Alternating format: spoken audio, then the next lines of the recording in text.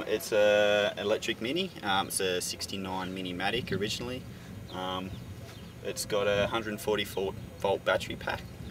It's got a what they call an 8-inch impulse motor.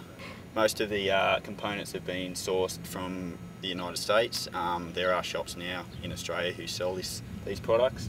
It's taken me probably 18 months to 2 years to convert, simply because of a lot of research to do and finding the components that work properly. And there's a heat exchanger of some sort here? That's for my my controller, simply because so much power can go through it. You need some way to cool it, so that's what that heat exchange is for. It's water cooled.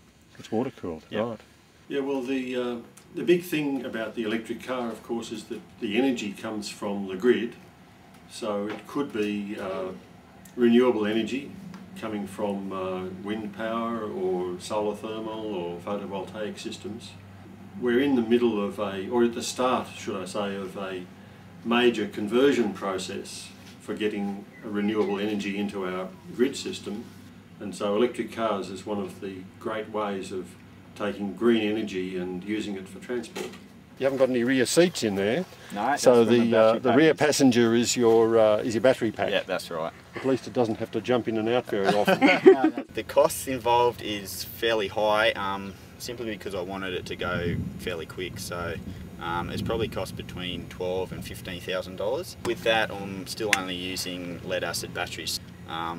If I installed lithium-ion batteries, I'd probably could spend another $8,000 just on the batteries alone. But then again, that would give me probably maybe 150 to 200k range, whereas with the lead acids I'm on about 35 to 40 kilometre range. The big issue with electric cars is not the cost of the power, in fact it's the cost of the batteries, because batteries have a finite life, and when you've discharged and recharged them a number of times, then they become unable to hold their charge and you need to replace them in order to get your range back again. So as we stand today, there are a few situations where a battery electric car is actually economical.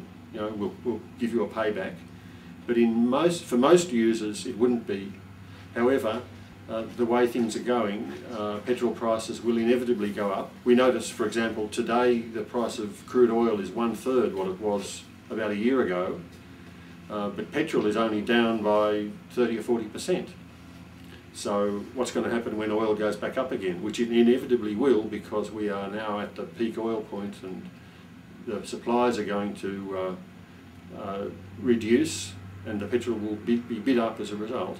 So when petrol goes up and up and up, electric cars will become more and more viable. The cost of electricity to run this, say 100 kilometres, would probably be $2, whereas what's the average fuel consumption by a car is probably 12 litres per 100, which is what, $15. So when it comes down to that, it's a lot cheaper. In the next year or so, we're going to see what is currently very much a fledgling industry blossom into something much more significant, because the economics are going to drive it that way. I've got some engineering to still be done, and yeah, hopefully it'll be a daily driver, so to and from work. My work's only about 4k's away, so the round trip's about 8k's, so with that range it'll be fine.